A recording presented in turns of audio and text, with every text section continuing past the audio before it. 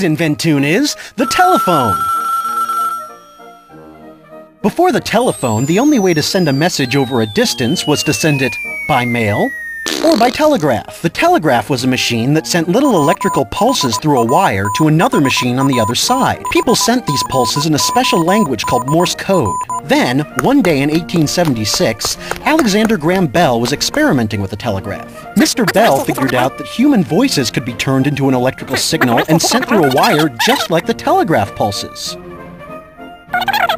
Mr. Bell's first words into the new telephone were to his assistant, and he said, "Watson, come here. I need you." This is Watson, and, I'm not here right now, but you can leave a message right after, the beep, okay? Catch you later, dude!